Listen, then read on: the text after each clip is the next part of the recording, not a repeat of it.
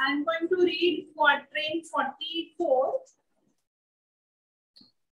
The mighty Mahmud, the victorious Lord, that all the misbelieving and black code of fears and sorrows that infest the soul, scatters and slays with his enchanted sword. The indwelling self, I'll read the paraphrase. The indwelling self, having once conquered the senses, extends its dominion over vast territories of consciousness.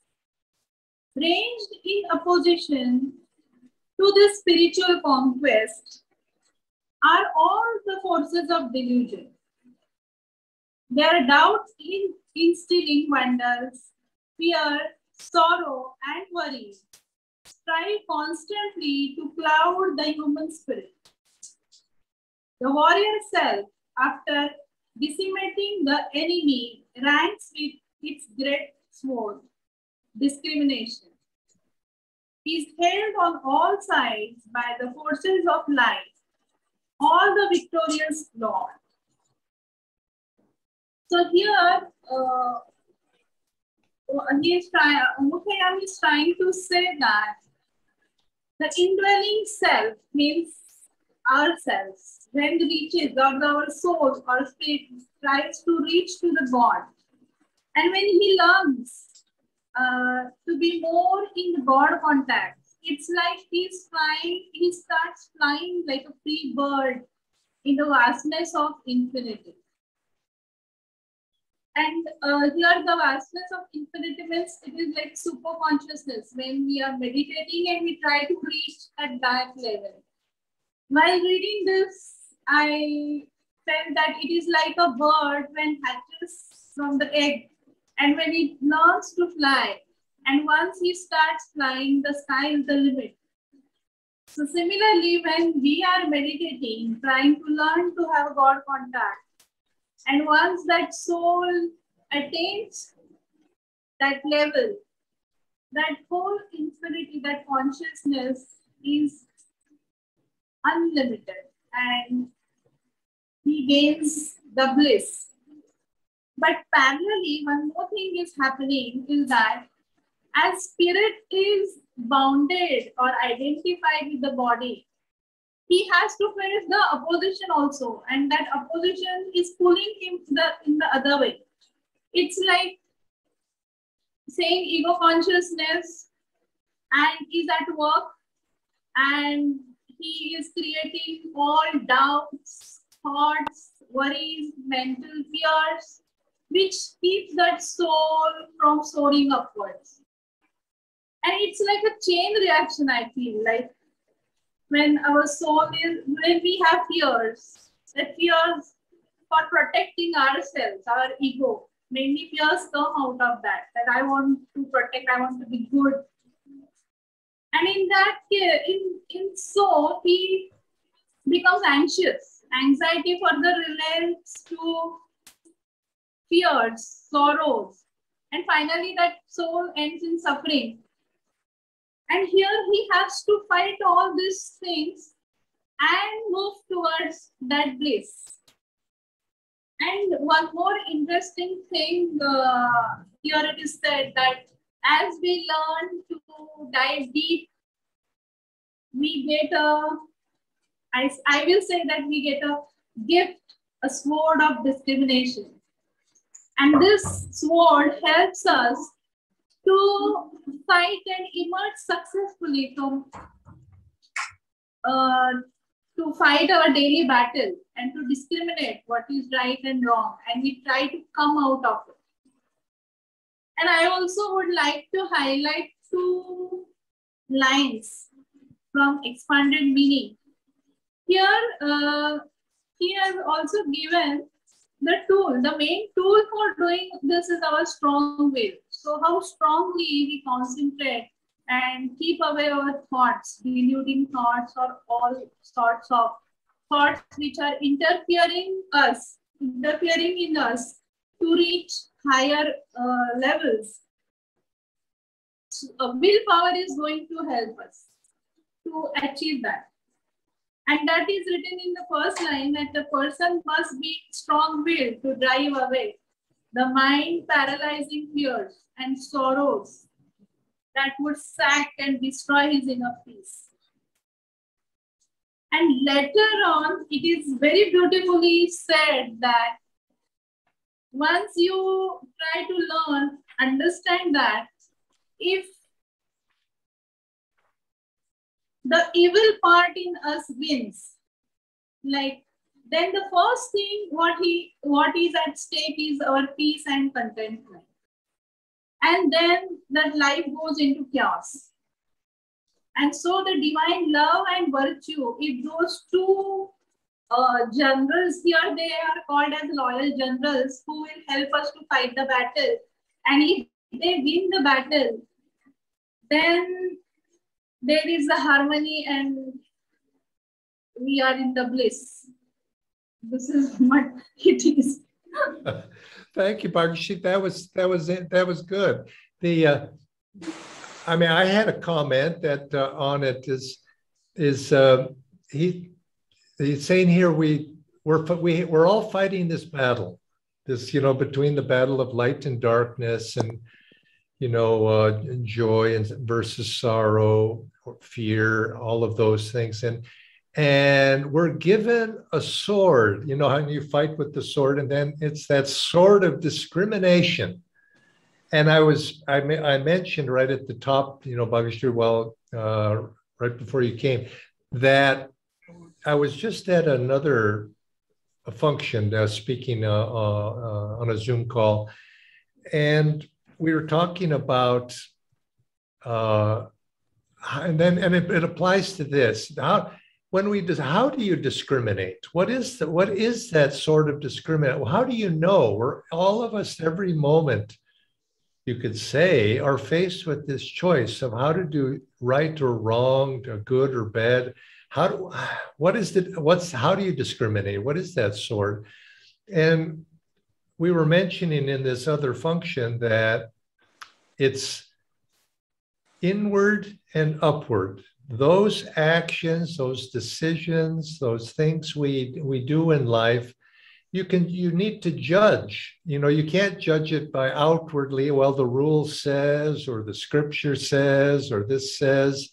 I mean, it's a start, it's a beginning, but to really discriminate, you have to come to understand within yourself, is this action, is this decision I'm making, is it going to be taking me in the direction that my soul wants to go? Actually, the soul doesn't go with that. I, in this embodiment, want to go toward God realization. What direction am I heading? Am I heading inward and up, or am I going out in worldliness, and you could say downward? And that's the ability to develop that sensitivity to be able to discriminate between those two things within oneself is a great, great tool. And you could say it's a gift, you might say, that comes, but it's something we possess already. We all have the innate ability to discriminate. We just don't always have it uncovered or unsheathed, you might say. We have to take it out of its sheath, and that's our job. But once we can have that, then it acts as a light. It's the light in darkness, that sort of discrimination, to guide us in the right direction. Of course, it takes something more too, and maybe we'll get to that. We also have to choose to go in that direction. We can perceive it, because many times we're stuck. Oh, I know I should do this, but I don't necessarily do it. That's the other part of it. But at least to be able to see the light, and that's inside each one of us. And we unsheath that sword. God helps us. Maybe that's the Guru, you could say, helps us to unsheath that sword. So that was my observation. Anybody else have some comment on this one? It's a very good. Yes. Nriti, you have to unmute. Yeah. Good evening, Jayaji, and good evening, everyone. I was also pondering over the same thing about deciding. I mean, good and evil, would we call it a relative term? I mean, is it Absolutely. the social conditioning that everybody is brought up in a different, so my evil may be your good and your good may be my evil. I don't know. So I think what Bhagishri's just said, when we go in and we do our daily meditation, I think we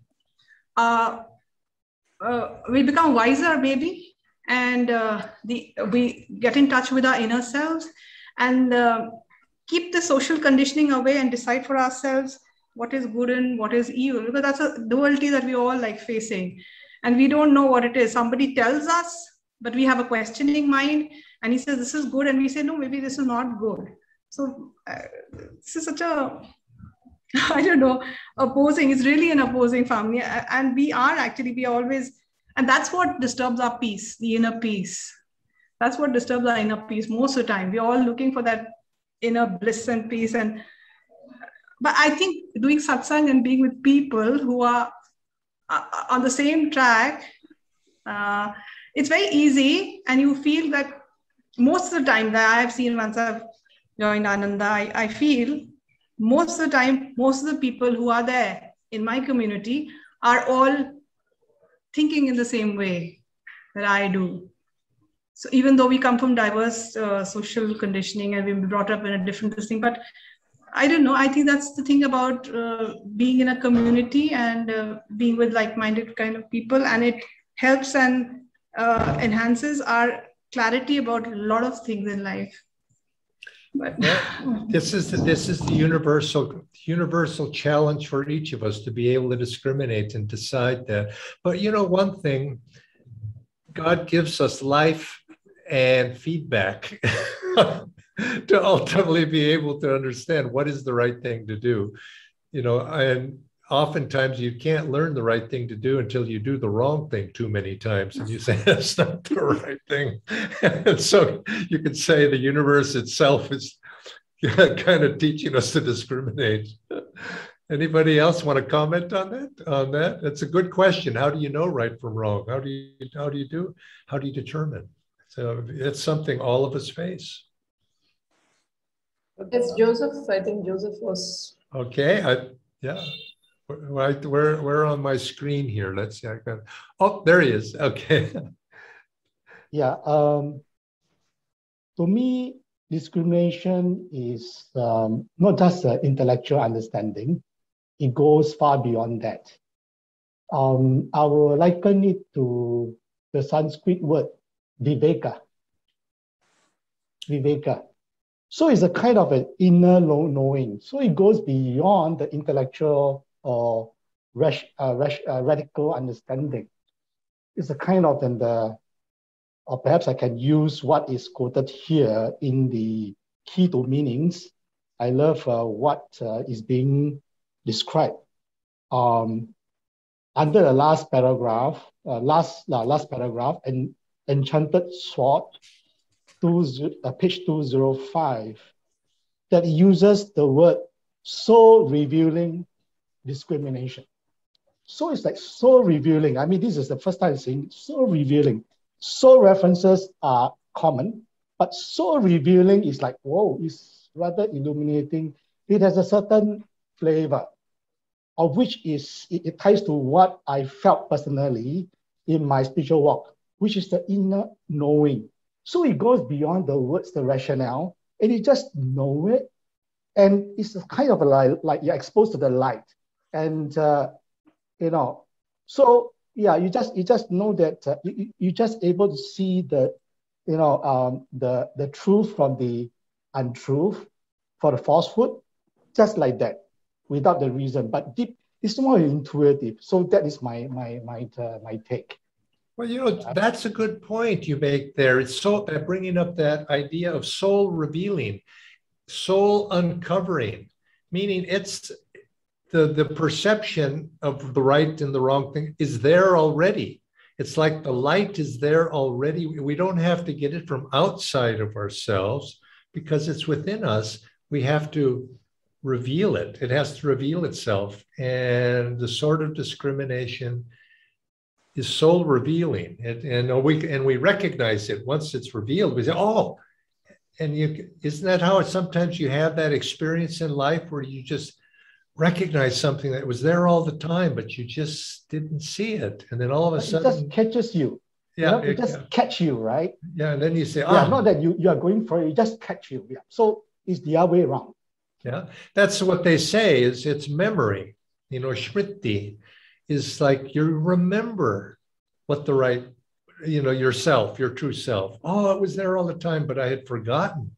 Now it's revealed and I see. I was blind and now I see. Jayaji, I have a question here. Yeah, Adityaji, yes. So, in the expanded meaning, like Swami is saying that these constant doubt instilling vandals, and it's almost like other saints have also described Satan as an enemy that never sleeps. And if we have to fight it with discrimination, is it true that the less we fight, the more blunted our sword of discrimination gets? And the more we keep it sharp, the more it's easy to stay in a discriminated state?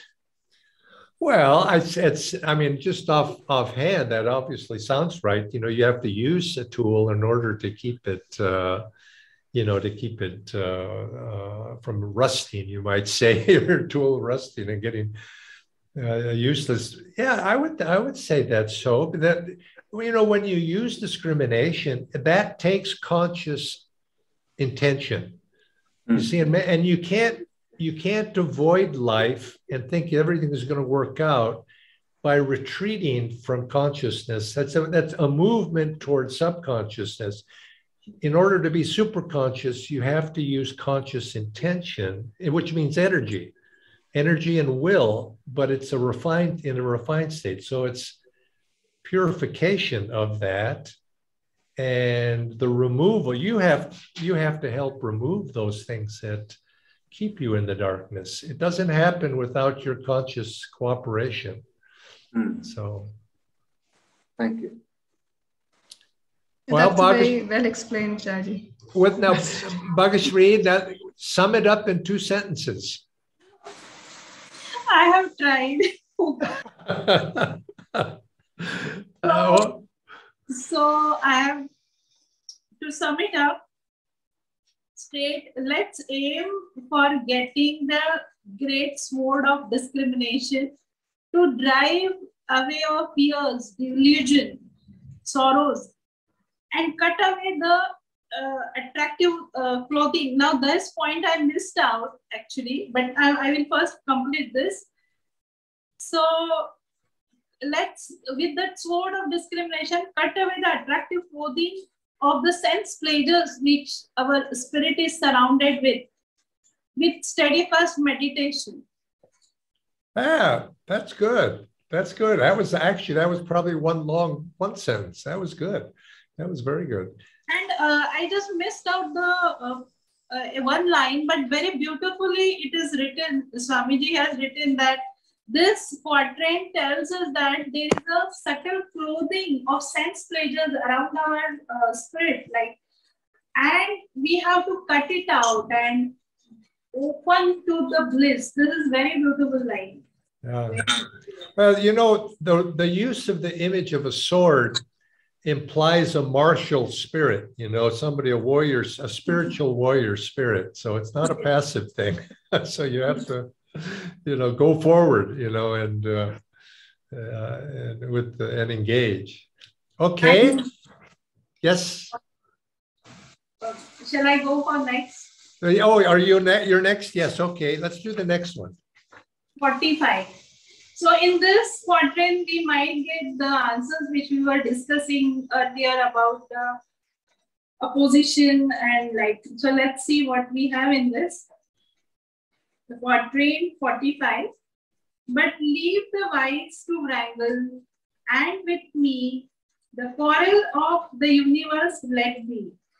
And in some corner of the hubbub couch, make game of that which makes as much of thee. That phrase How do you decipher that? Let's see what Master says. So, paraphrase says, let the theoretically wise wander in endless argument among dusty exhibits in the Museum of Theology, and let scientists puzzle to their minds, content over the paradoxes of reality. Universal truths cannot be easily grasped by the frail tendrils of human thought. Laugh then at the need to puzzle over anything, while others argue and harangue. Slip away to some distant, quiet place, sit a while in deep inner silence, meditate on the joyful, loving nature of infinite. Why let your head be bored by weighty riddles that never can be solved? Why take things so tragically? Look upon life as an amusing sport, for sport evidently is what life makes of you. So when I read this, I thought this is for me, because most of the time I end up in thinking and analyzing why this, why that. But here he's sweetly saying, why you worry about all this? Just go sit in quiet place, get in touch with God, contact, superconscious, get your answers, come back. It is as very simply as said. But coming to the point, here he is suggesting that there will be discussions, there will be scriptures, theories, different theories. Scientists will be coming up with many revelations, but only all these things are not going to give us exactly what we are looking for, that is the spiritual truth. But you will have to work for yourself, just not by reading and understanding. You have to work for it yourself. And for that, instead of wasting time in all this, go sit somewhere and get inward, meditate, and get in touch. So like in last quatrain where we were discussing like how to discriminate and how. So what I feel here is that here he has given us the way that more and more you learn to make that God contact in the meditations. Like more and more you reduce your thinking and train your brain to cut out the thoughts and get in touch with that inner peace and silence. You will yourself get the clarity, and then there will be no doubts. Like who is saying what will not matter, because everybody's perception is going to be different. His conditions are going to be different. And for each situation, there is going to be right and wrong, both the sides. And all finally is right, means there is nothing wrong. So it is for ourselves, like we get in touch, we get our clarity, and we try to act accordingly to that soul guidance. And all this will happen intuitively. Like when we are in that phase, in that bliss, intuitively we are going to understand whether I am doing it right or wrong. But the major hurdle is our thoughts and all other things around our soul, spirit. So here, again, in expanded meaning, one point here he has said, Swamiji has said that instead of getting too much intellectually into understanding, because as you will start getting to understand that way, one thing will finish, another thing will come up.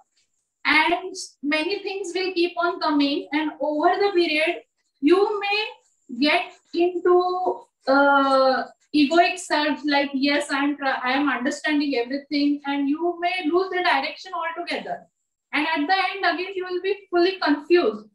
And you must, through this, you will stray the path. His purpose will be defeated, in short. Like, so here he is saying is that just transcend that intellect. So don't think too much. And this is very helpful for me. And yes, touch your inner strength and the silence in deep meditation. And you will reach at that point intuitively. And one more important point is that in the expanded meaning is that consider this life as a game. Consider it as a sport. Whether you fail or whether you succeed, means whether you lose or win, it doesn't matter. Just enjoy what it is. Learn the rules of game simply and play. And play with one more very important point in the last line I would like to read is that whenever the ball comes your way, throw it back again with equal energy. So here Swamiji is saying that, yes, don't feel bad or let it like it is going to be there, failure or success, it doesn't matter. But when the time comes, you have to stand straight and with equal energy, you have to face the situation peacefully and come out of it. This is what I understand. Augustine, that was great. I mean, I appreciate it. I'm glad you made that last point about sport and yeah, he said, don't take everything too tragically. You know, life can be a tragedy, can be a comedy, it can be a melodrama, it can be all of these things, you know, and the choice is ours how we want to proceed with it. Any other any comments that people would like to make? This is that I noticed that I think, correct me if I'm wrong, that he's using the term wise in both ways. Here he refers to it to the to the intellectuals, and I think in other places he's referred it also to the sages or the saints. So that is interesting. Yeah, I think so. A lot of it, the spiritual path of all of these things, either this way, that is, you just have to have perspective. Step back and see things in perspective. And it's all a balance. You keep in the middle path and you keep balance, but always keep your eye on what the real goal is and not get distracted. And enjoy it as you go. It's like life is like a tightrope, and you have to walk that. But you have to keep your eye on the goal. Okay, but you want to sum that up and then we'll move to what the next one is? The next quatrain? Now here I have 2 sentences. Understand life is easy game of failures and success, defeat and worries. Care not whether you win or lose.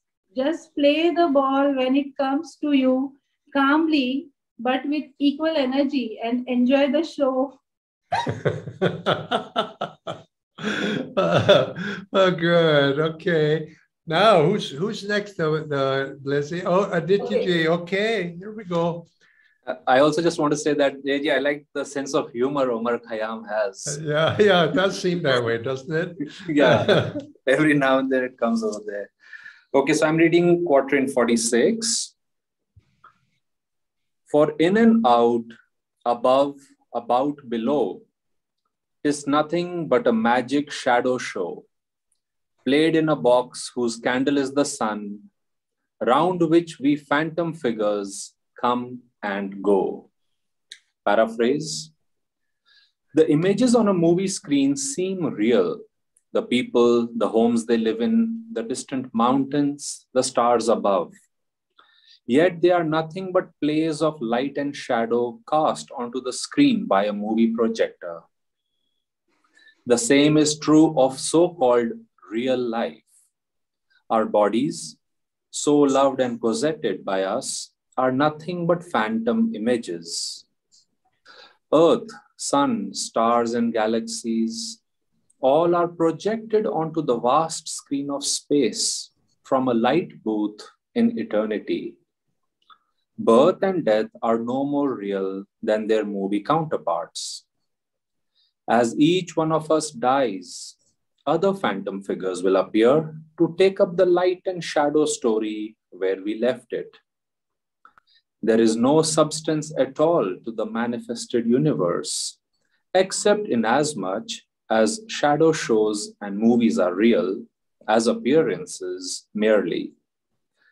The vast drama of time, space, and active life is a colossal fiction.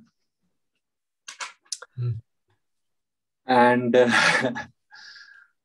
that this is a theme, I think, that Master often would start many of his talks on, that this is a dream and it seems so real. And a few points I've made over here from Swami's expanded meaning, that Swami shares that the sun, he says, we are in a limited universe, the physical universe. And he says over there, the sun is playing the part of making it all seem real. And again, Master and Swami both would say that in dream, we feel that we can create the dream, make the dream go where we want it. But he says, what is then the difference between life and our dream reality? He says, well, life in which you and I find ourselves is part of God's dream. So we are not so much in control till we get in tune. And so he says, you have less control over there. This is a 3-dimensional dream. He says, where to make it more difficult, God has added the senses and such. And unlike a movie which starts and ends quickly, he says, this movie picks up each morning when we get up from where we left it. So it seems very real, but he says it is, in the end, he says it's a dream. And then towards the end, he asks the question that, he says, do you want to live a good dream, or do you want to create a bad dream and basically suffer the consequences? So I think what Omar Khayyam is saying is also something that Master and Swami have addressed, that all of this that we see, including ourselves, is just part of a motion picture. Like Bhagyashri was saying, don't take it seriously. Do your part. You're actors in the show, and understanding that, live in the world, but not of it. I invite thoughts. Anybody have a thought? I think my thought is the image of this shadow show, or that was in the old days when, you know, they had those sort of shows. Now it's the movies, and it's really a good one. But but it's so real, you know. In the movies, you go to the movies and you get engrossed in it, but you know it's not really real, so you can enjoy it. And because it's not real, you know you can step out of it at any time. So that allows you to enjoy it. But at this movie of life, we don't have that ability to step out of it, or at least we don't yet have it. And I think that's what makes it unenjoyable, because you're stuck in it, and you feel all this pain. If you could step out of it, I think we'd enjoy this much more. But yes, we wouldn't be slaves to it. Jagdish. Oddly enough, good evening, everybody, friends, and welcome back to home, Jayaji. Oddly enough, you know, what I thought about when I was reading this quatrain, he's obviously continuing the discussion on the illusion of the material world, right? But, you know, the word that really caught me on quatrain 46 on page 210 is "'tis nothing but a magic shadow show," which is what we're discussing. But that word "nothing," I actually thought that when I compared this quatrain to quatrain 38, I'm specifically referring to page 177 if you want to turn back and look at it with me. And I'll read it just to paraphrase the first couple of sentences. Divine freedom seems at first an annihilation, nirvana, a void or wasteland of desirelessness. So it's almost like trying to arrange my thought, but basically it sparked my thinking, because recently I had a talk with a Buddhist scholar, and I wasn't trying to, like, you know, argue with him, but it was basically like, well, his whole point was like, yes, you know, you find Brahma, you find that sweetness in God, but you still have to go. It's not the end. There's still more, right, to the end. And my point was like, well, what is it? You know, can you describe it? Like, is it really nothingness? And he's like, no, but there's still more. So I feel as if there's something like sweet in concreteness with saying that there is nothingness in this world, but yet somehow I guess some people find inspiration when they describe nothingness in the afterworld. So I just thought it was really neat that this chapter, for me at least, kind of brings the two paths like together, or there's at least a common ground to go there. So at least let's agree then like that this, what we are experiencing, is really nothing. I mean, it's an illusion, right? It's just like a shadow show. But what happens afterwards is almost like it's anybody's guess, depending on like what your heart calls for. It's a little bit rambly, so I forgive you and I thank you for listening, friends. Very good. So, Aditya, what would you sum it up as? Oh, the two lines here are: life is a dream. Let us create a good one so it's easier to wake up from it.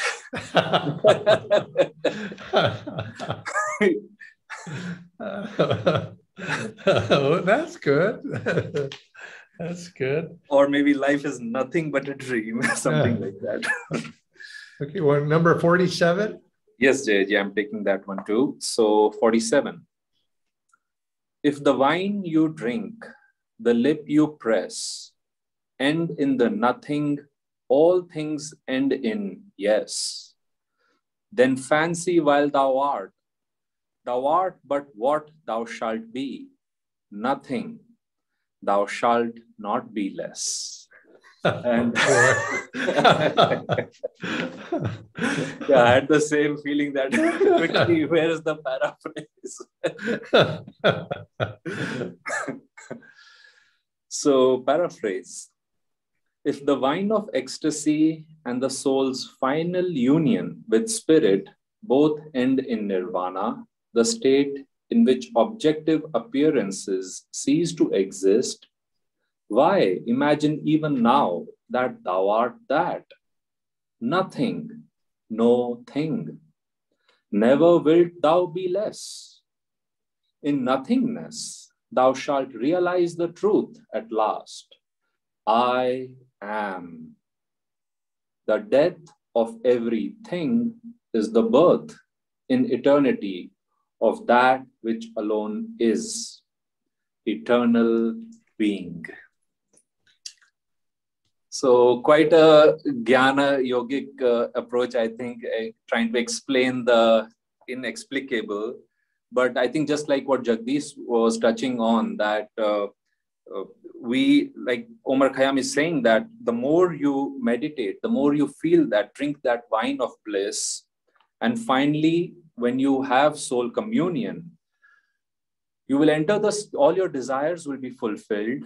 You will enter the state of nirvana. And then fear not that you have suddenly no more desires and you are in the state of not even defining yourself as anything, because wait a while, and like Swami used to say, you will be filled with bliss. Bliss will fill that void which nirvana presents initially. So this is what I think he's trying to say over here. Yeah, it's interesting. You have this, it's seemingly this dichotomy between nothingness, and I like the word, what he says, eternal being. Now, eternal being is, at first, eternal being seems to be the opposite of nothingness, but it's not the opposite of no thingness. Right. And that's another way of defining it. No thingness is it's not a thing, it's being versus a thing. So, and it's eternal being is what we graduate to, that understanding. Satchitananda, ever new, ever existent, ever new bliss. It's always, new. Jayaji, if I may, if nobody has something to add, maybe I'll read the expanded meaning, which is also very brief in this case. Okay. Okay. If in your glimpses of infinity you lose all zest for earthly things, grieve not. Though a chasm yawns between desirelessness and the ultimate state of divine joy, it is a division of perception, not one made of earth and stones. It is as narrow or as wide as consciousness itself. To bridge that gap, don't hesitate, but plunge bravely into the void. Attain divine selfhood by forsaking your little self. Offer your whole being into oneness with bliss infinite. In that state, you will know yourself free from all vestiges of limitation, including those even of thought. Bliss is the ultimate realization of the soul. In that bliss realm exists a fulfillment greater than the sum of all fulfillments you have ever known or longed for through countless incarnations that you have wandered, seeking your true home. Nice.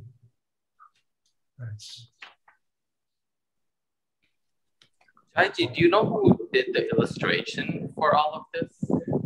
Oh, it's in the in the front of the book there. It says you'd have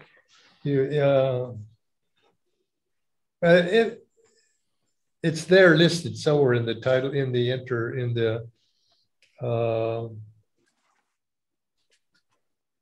I couldn't find it. I know that you have the old. Yeah, I've seen it. I've seen it, but I can't find where it says. I mean, it's somewhere he says. It's gorgeous. I mean, it's really well done.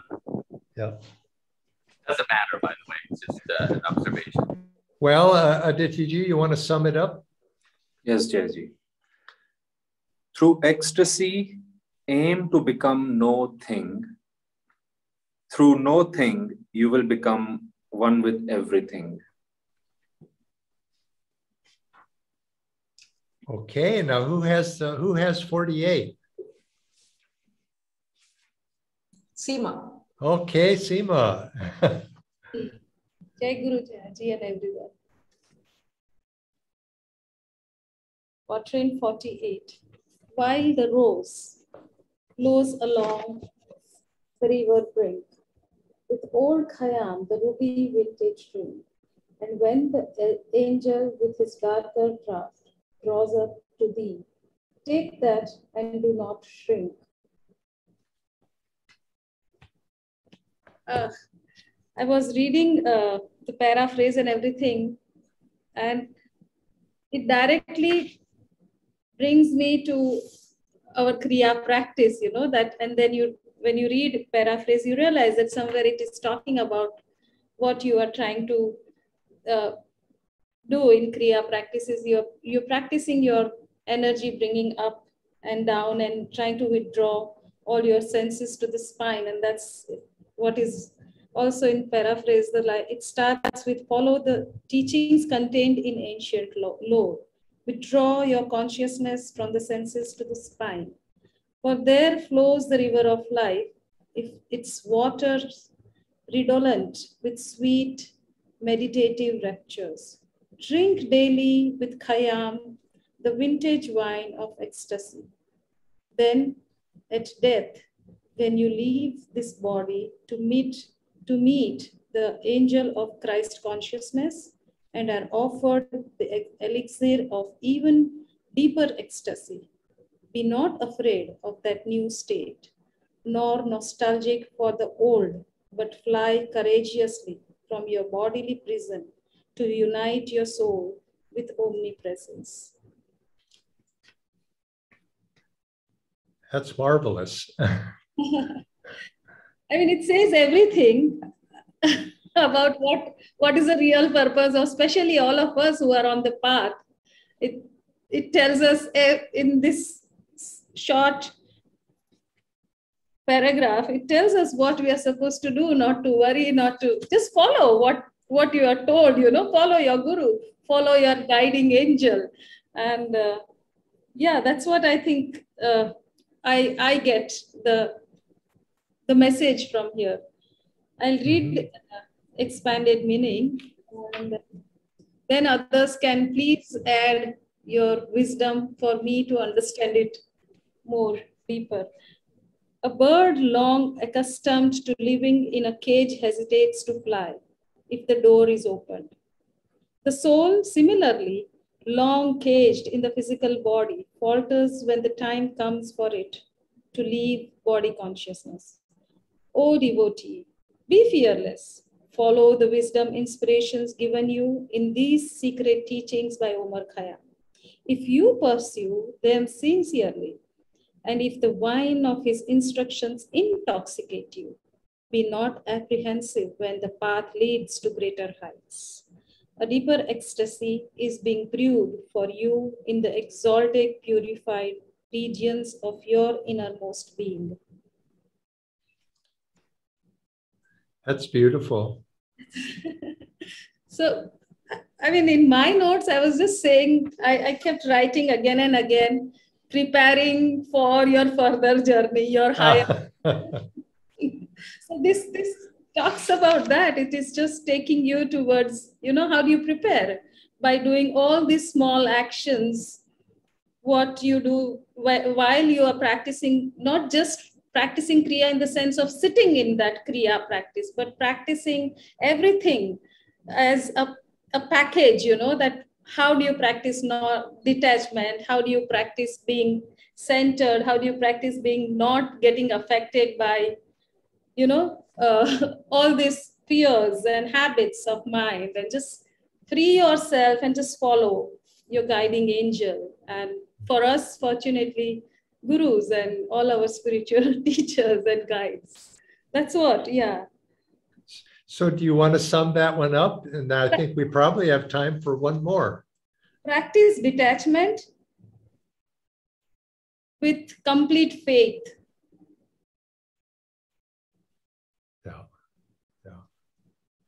Yeah, go forward in faith. Yeah.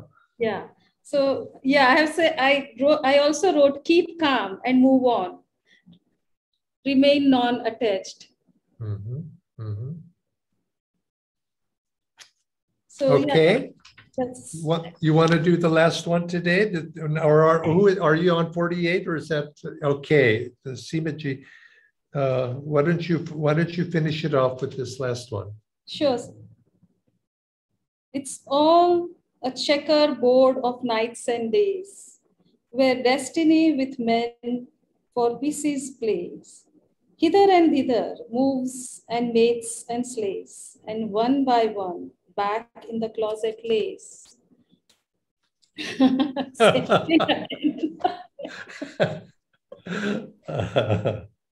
So, yeah, I mean, I'll paraphrase first, but I was just reading, and I must have read this for 10 times.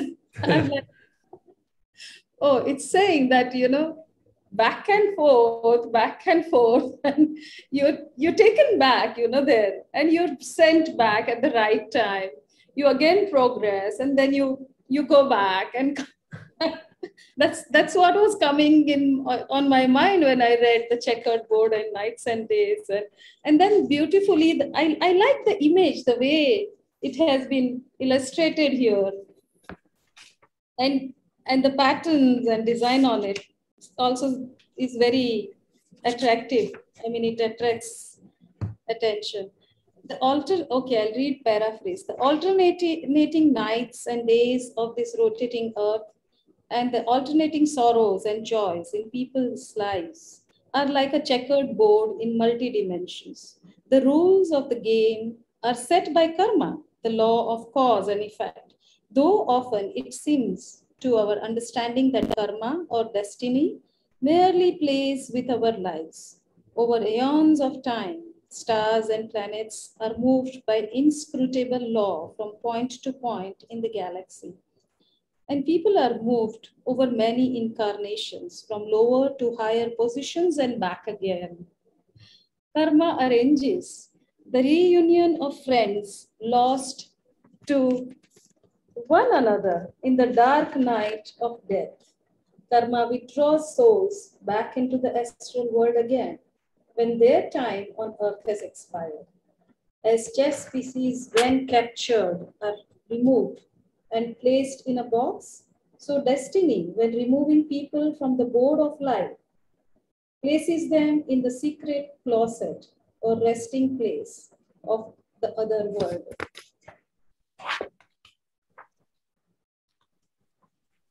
My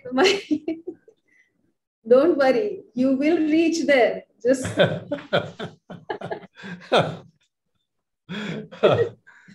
Does anybody else have comments?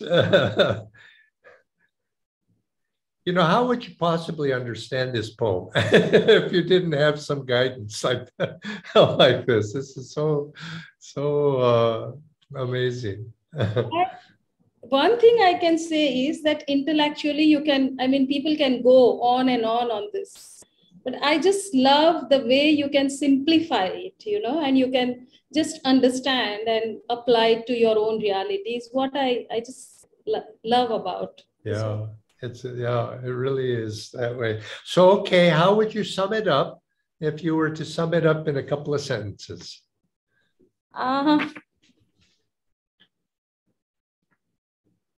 I have written, remain non-attached with highs and lows, sorrows and joys.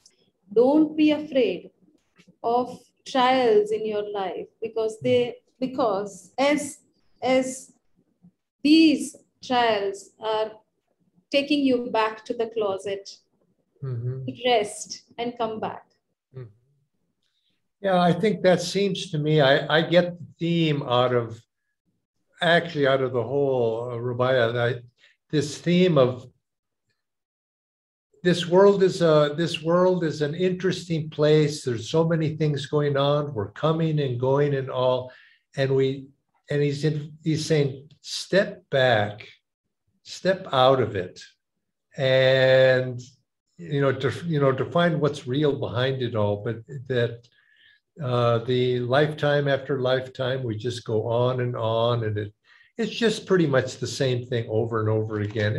It's quite a very jnanic view, you might say, of just, taking that of the yogi, just stepping back and be a yogi. And eventually, as Master said, you get tired of it. It becomes monotonous after a while. So why not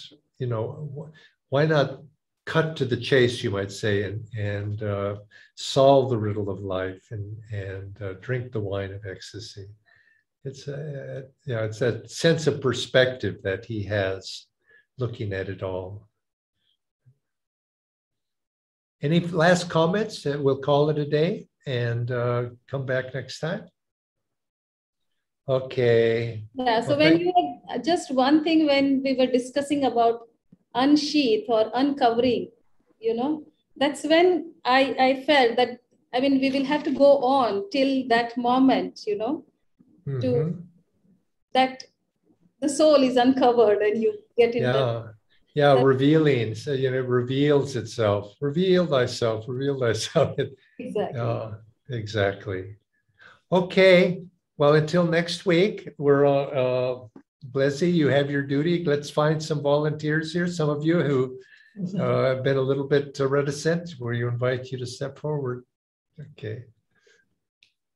Joy to all of you. Yeah. Thank you.